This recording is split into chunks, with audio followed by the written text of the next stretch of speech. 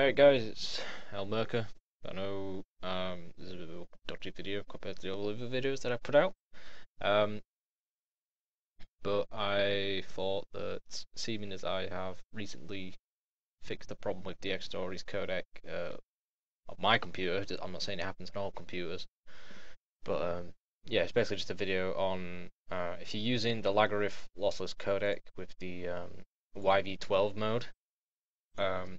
The problem I had was that the audio wasn't synced with the video.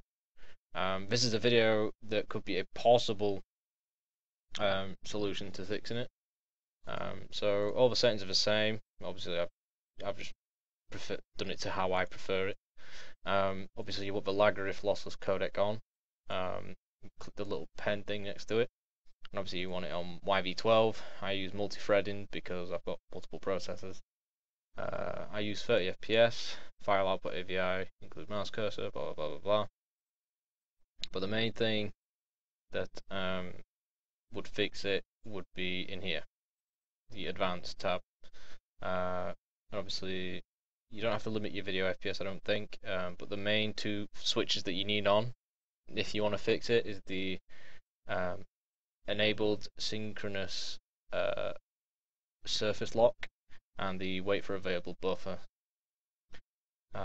Basically, the wait for available buffer is so that obviously it takes its time to buffer the video and stuff. But I'm not going to go into detail on what these are. It's supposed to be just a quick video. But basically, these settings for me fixed it. I hope it fixes it for you guys. So yeah, hope it works.